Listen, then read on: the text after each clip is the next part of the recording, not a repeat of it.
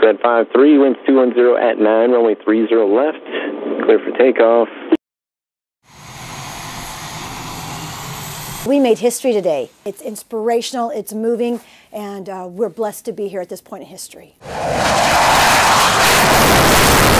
When you see it going up in the air, you get emotional because so many people have contributed, and there's the heart and soul are on board with that airplane and those pilots going up.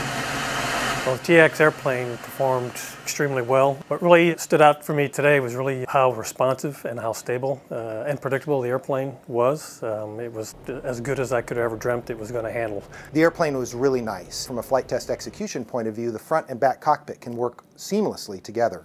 That played out in this flight because today we were really, really efficient, and that was because we had a great instructor-student setup, which also is a great test setup.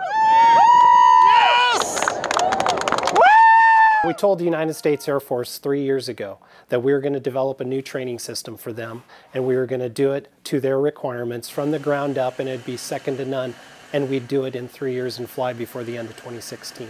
We've done that. I think it just bolsters your confidence that indeed this is the right choice and this is the right airplane, and we designed it to fulfill the mission for the Air Force Training Command. It just gives you that added confidence that, yeah, we did this right, and this is the plane for them. It just underlines the idea that this is the right choice for the Air Force.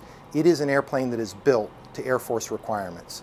It is an airplane that is built to teach the next generation of pilots how to fly combat aircraft. Well done.